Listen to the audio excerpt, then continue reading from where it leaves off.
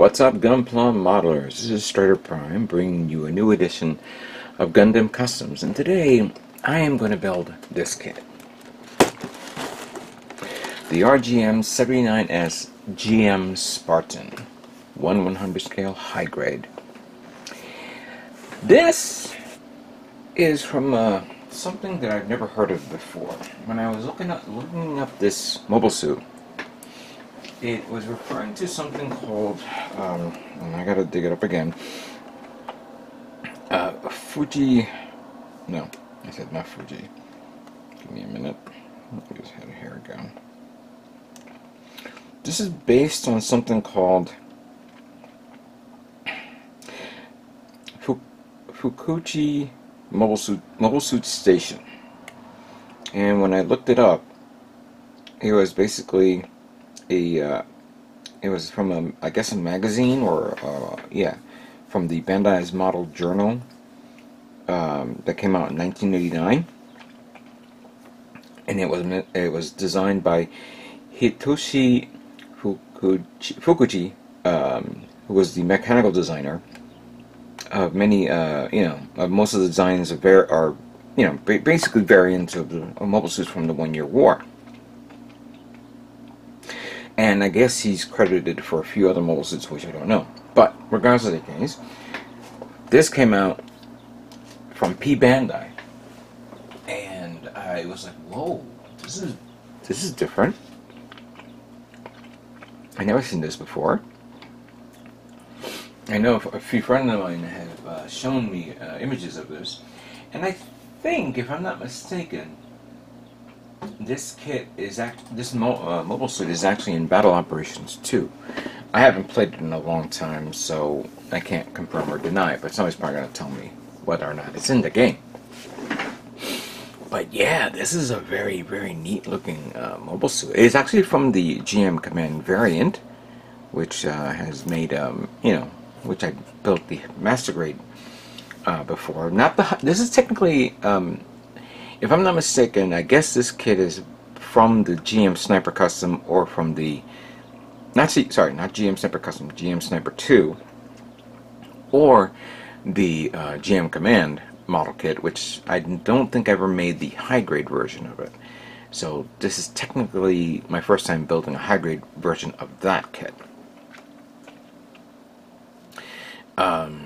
But according to the documentation that I'm reading here, it is based off like a jungle.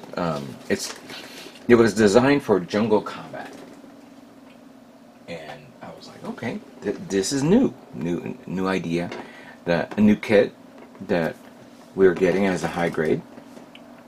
It's a shame that we can't get it as a normal grade, but it did come out on P-bandai site. I did pick it up. And I think, hopefully you guys got your hands on it as well, because it looks very nice. And I seen this at MosquitoCon recently. Somebody did their build. I wanted to build this kit, but I didn't get it in time for me to work on it, because I was in the middle of doing other kits at the same time. But yeah, this is really neat, and I wanted to build this for quite some time. And I think, you know what? I think I'm ready to work on it and see what I can do with it. My ideas. Now, just so you know, I got two of these. One is going to be a prize for the custom diorama contest that I'm holding right now. And of course, for those of you who are not aware of, the contest is going to continue till May 7th. It was supposed to end at April 7th, but we extended up to May 7th. So hopefully you guys are almost done with your build, so I can see and then announce the winners. But that's for a later date. But yeah, now I'm going to build this guy and paint it, because I really like the look of this. This actually reminds me of course, Master Chief from Halo. Very distinctive look to it. Alright, let's open this up. So we have our joints, the joint plates. I see portion of the bottom part of the feet.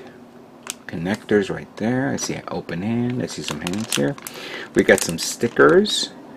Very limited in detail and decaling, so obviously you have regular stickers and you have the Federation markings, but I do believe I have some Federation markings for this. Next set of joints, same parts as before, and I see the bicep armor and then the thigh armor.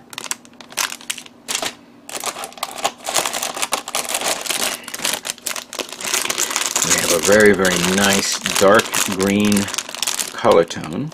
Very nice, like the shoulder parts. Yeah, I just realized, looking at the actual shoulder there, it's a weird plate, like a hinge plate hanging from there. That actually is pretty neat. We have some stickers here. Red dot here for the, I guess, the sensor on something. This has to be for the forehead, or maybe this. That's for the beef. You know, why would you want to put yellow on something that green? It's going to be seen from far away. The leg parts, very reminiscent to the GM Sniper 2, or the GM Command.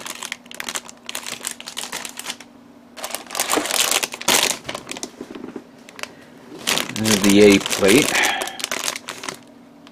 I think that has to be the backpack. That's parts of the chest. Here are the parts for the forehead, the mono, you know, the face plate. Here's the head part as well. Some polycaps, beam saber effect parts. Oh, and one red part.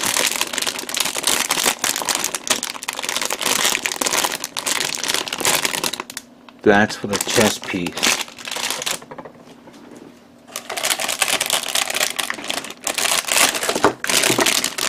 We have the rest of the green parts. We have the leg, the foot, waist unit, arm parts,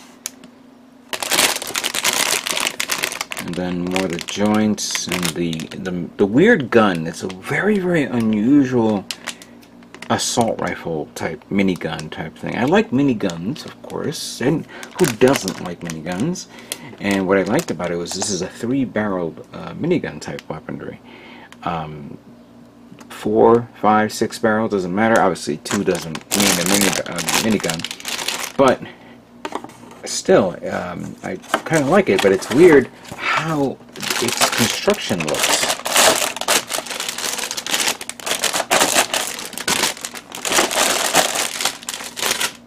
I wonder if it's in battle operations too. I want to see it in action. Let's look at the manual for a second. Alright.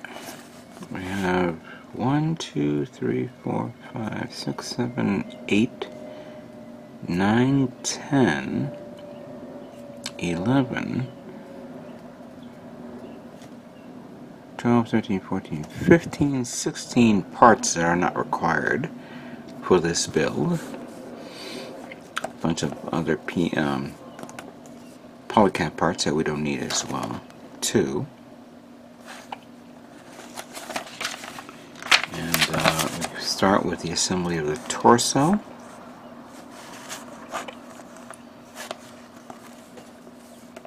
Good setup here. Wait, portion of the waist of the torso, the head. That's not the waist, more like the abs. The head unit right there. Then we have the assembly of the right arm with the unique setup of the rocket launcher there. And then the left arm with the shoulder parts, with the shoulder plate on the left, which is kind of neat. And then we go from the feet, and then the legs. Very simple design feature. Then the waist unit, again, simple. Final assembly. And then we have the backpack. And then we have the weaponry. We have a combat knife, very neat. I wonder if this is the same combat knife that was used in Unicorn on the one of the ECOS J guns. And then we have the beam. It has to be a submachine gun, but what kind? What's it called? I should have checked with the. It doesn't give you the name though, unfortunately. But it's interesting how it has this weird clip box that is attachable, and then how you connect it with the arm pieces. And then over here, the storage of the rounds of the clips go in the back skirt. Oh, and you have the ability to store your beam rifle, saber hilts on either the shoulder or the forearm, which actually would be a neat idea to put the beam sabers on the shoulder and then the rocket launcher on the forearm, and act as a way of firing the weaponry from the arm instead of the shoulder. That's actually kind of neat. I don't know what that is. It's like some sort of communications device that comes out. Interesting. Now the color that you use, the color guide, the body is to be up by 2 points. You have the regular green part and then the dark green parts, followed by a portion of the red for the chest, gray part could be the joints, then the sensor is the yellow, there's another sensor part that's red and blue. Nice.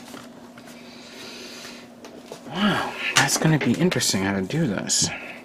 I'm going to make some changes here. I'm not going to actually paint it. I mean, some colors will be replaced with something, but I'm going to do this. So the charcoal parts and the gun, I'll probably use Mr. Metallic MS Gray.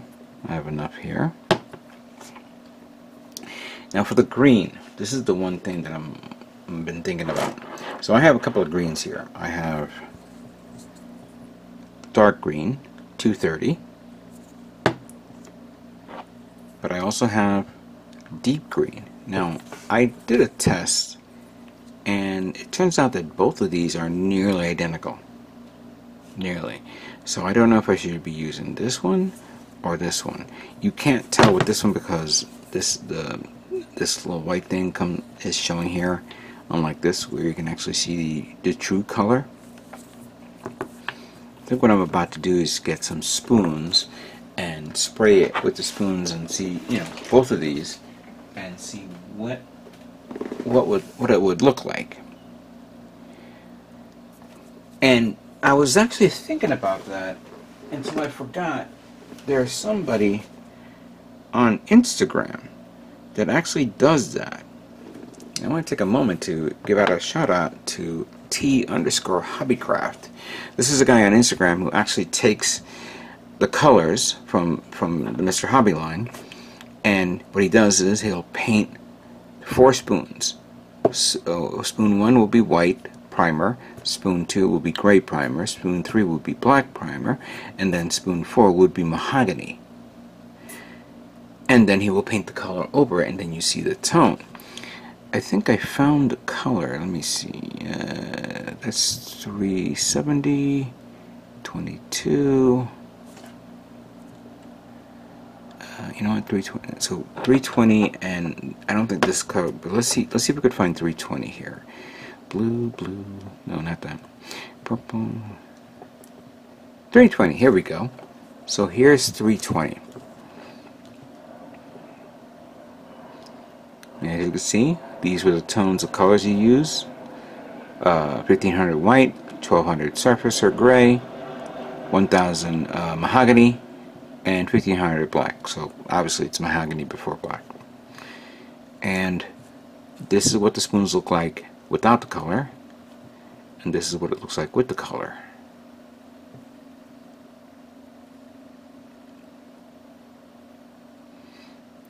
Kind of nearly identical, except you could see this lighter tone there.